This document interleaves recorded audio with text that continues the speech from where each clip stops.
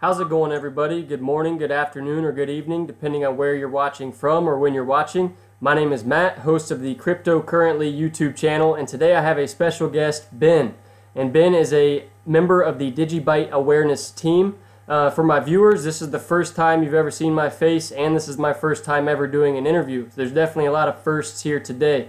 So a quick backstory on how this all came to be really starts at the beginning of this year when I first became interested in cryptocurrency, and it was about 2 months ago that I decided to make a YouTube channel to talk about the different currencies I'm interested in or passionate about, and DigiByte is definitely one of them. And it was about 2 weeks ago or so that a member of the DigiByte awareness team commented on one of my videos, asked me if I'd like to do an interview. I said yes, so he got me in touch with another member of the team who ultimately got me in contact with Ben. So Ben, again, welcome to the show. Thank you so much for your time.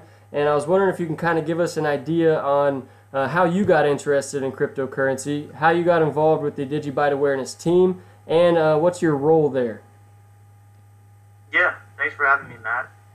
So like you, I got involved with cryptocurrency about a year ago.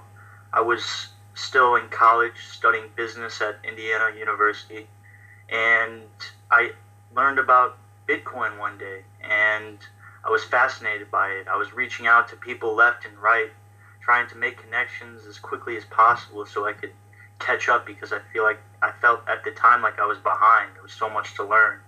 I came across this video called Banking on Bitcoin, and after watching that, I was just sold on the whole idea behind cryptocurrencies and the blockchain. And in business school, I studied finance, supply chain management, and international business, and blockchain and Bitcoin and all its doings were one thing that combined all three of the disciplines together, and it really made sense. And so I wanted to dedicate a lot of time and energy into learning more about it. So talking with you today, I've probably spent 365 straight days just learning, reading, studying up on its technology.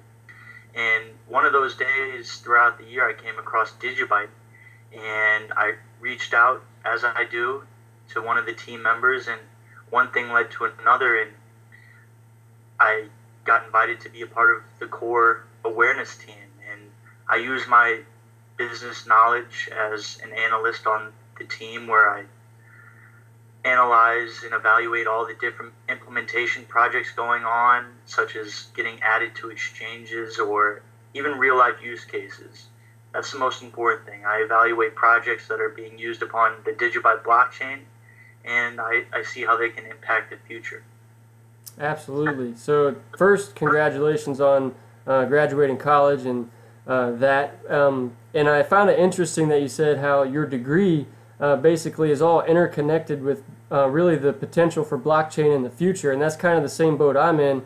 I work in logistics as well in Ohio, and I see when I first discovered cryptocurrency and blockchain, I really put the connection between blockchain and logistics together, and that's kind of what really got me interested in it, since that's my background as well.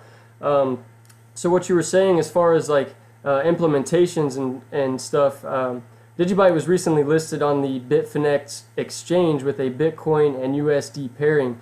So did you have some sort of role in that implementation, or could you give me your thoughts on that? Yeah, I had no direct role in that specific implementation behind it, but you know, I work with all the people on the awareness team who work very hard to get listed on these exchanges, and that's all grassroots, man. Absolutely. People on the awareness team are just taking time out of their days to write personalized letters to all these people working at exchanges in an effort to push the volume. I think one way to spread the expansion and growth of cryptocurrencies is just being listed on reputable exchanges, which Bitfinex, of course, is. Absolutely. And it just increases the volume and the value of the coin itself. Absolutely. So as far as like analysis, you were talking about real world use cases. We know DigiByte has a partnership with Antum ID and VID. Could you kind of expand on that? Yeah, absolutely.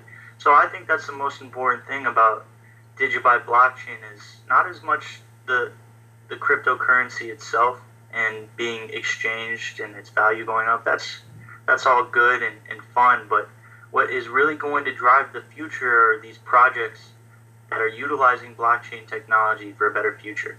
And what VID and Antum ID are doing is basically having a virtual identity.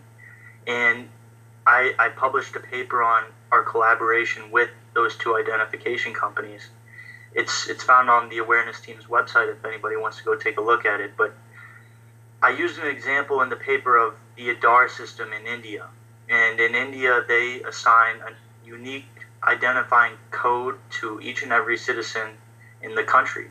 And it has all your personal information, and that's information that you don't want leaked or you don't want hacked. But unfortunately, because of the centralized nature of the ABRA system and the government, people were able to infiltrate the system and retrieve lots of valuable information that should never be compromised. And so what these two companies are doing right now is utilizing blockchain technology to decentralize identification in an effort to bolster cybersecurity and just personal security itself. And really, security is one of the main reasons I gravitated toward DigiByte.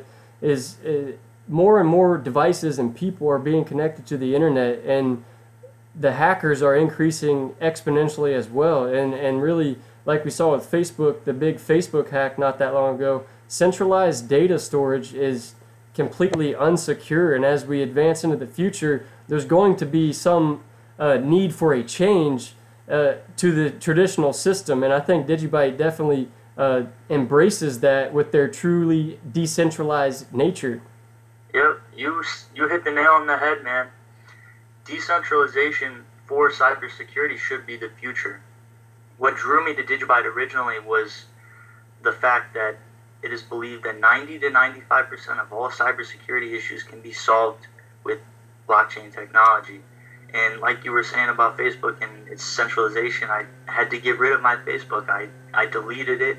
It's gone forever because they were mistreating my information. They were manipulating its users, and I did not stand with that. So I got off, and I feel pretty good after I took a break, a permanent break from all of that nonsense going on, and it's just less of a headache because you want your valuable information to be secure. And blockchain, I believe, does that. It gives me hope.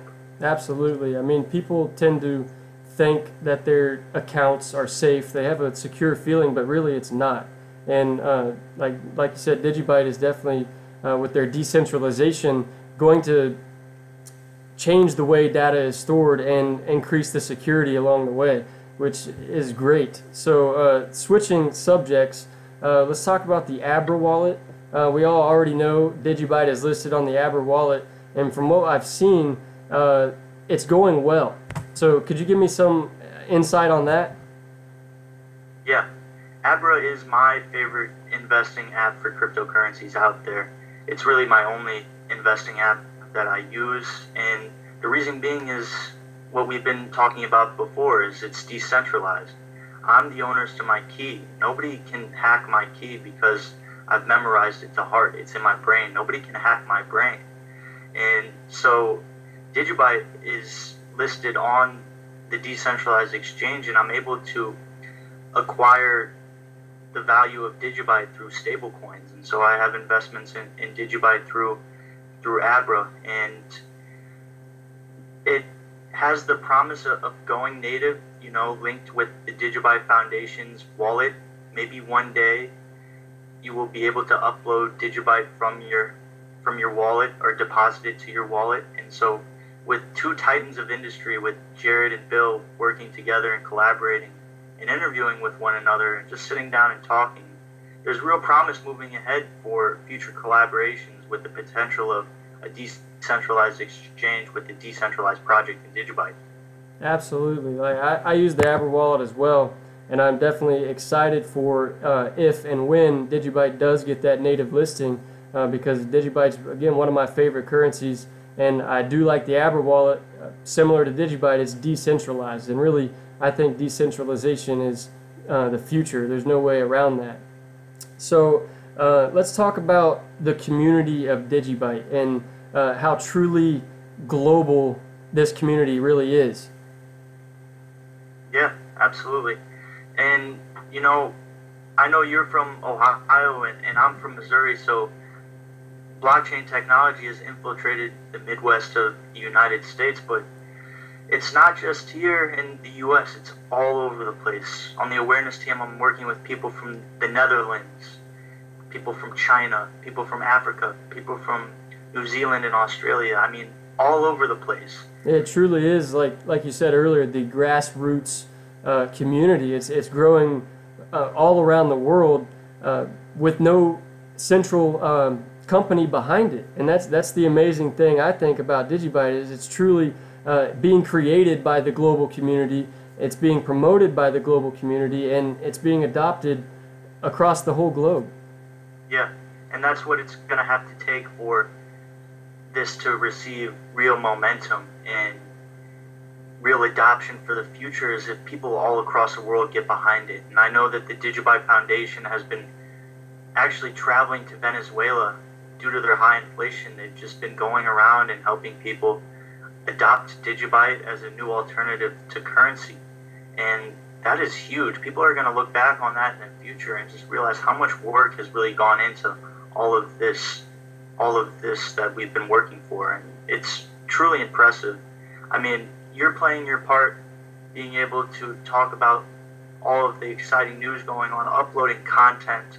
I'm out there doing outreach, and people all across the world are just finding their own niches and helping out. And it's truly impressive, and one of the reasons why I'm super excited for this blockchain. I think I agree with you 100%. I mean, again, we're just really just regular people from the Midwest and the United States. Both have our own day jobs, and we are playing a small role in the DigiByte community, in the success of DigiByte in the future. And like the listing on Bitfinex is great for the adoption or awareness being spread about DigiByte, but we're certainly playing a role in that as well. That's essentially just as important, really. And like you said, DigiByte's use cases are what makes it different from a lot of the projects on the market. It's not just exchange listings and hype around the project. It's real-world use cases to solve real-world problems. Absolutely.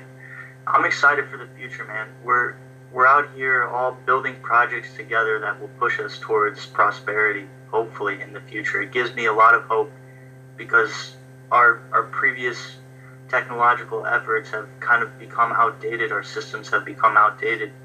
And it's on us to push this innovation, and I think we're doing an excellent job of it.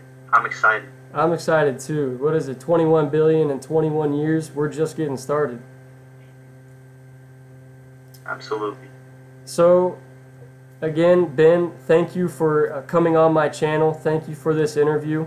If you have anything else you would like to say, I'm giving you that opportunity now. Yeah, Matt, CryptoCurrently, you're the best out there doing it right now. Informative information about everything crypto. So if you want to learn more, stay tuned to what Matt has coming because it's important. And all of the efforts that we do as a community together will drive this innovation. And in 10, 20 years right now, with all our efforts, who knows where we'll end up. This could become massive and just unbelievable to the common man or woman today. The potential is endless, and I'm excited to keep going. I'm with you 100%. I've seen it before where they liken the blockchain technology and cryptocurrency to the very early days of the internet, and really some people were aware of it. It was just it took a couple years to really get into the public, and we're seeing the same thing with blockchain, and really we are in the beginning stages.